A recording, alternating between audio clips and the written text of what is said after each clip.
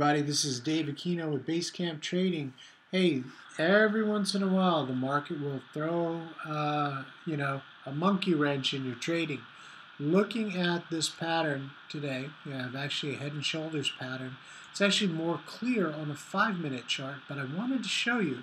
I was in the middle of talking about this high kind of being a right shoulder because you see this is the head, this is the right shoulder. It is divergent on the indicator line on momentum.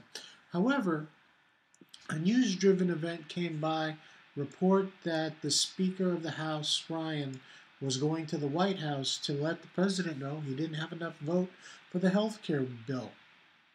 Now the markets immediately dipped, actually ran all the way down and filled the gap.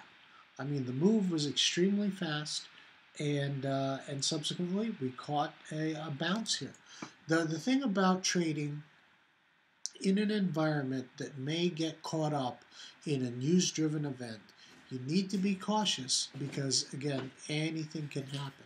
Sometimes these events cause an immediate reaction and it goes down, and then pay attention because sometimes it'll cause a nice quick turnaround. You can catch that reversal also.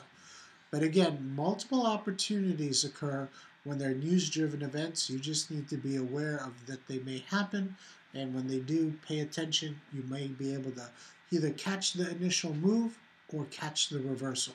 Okay? Thank you.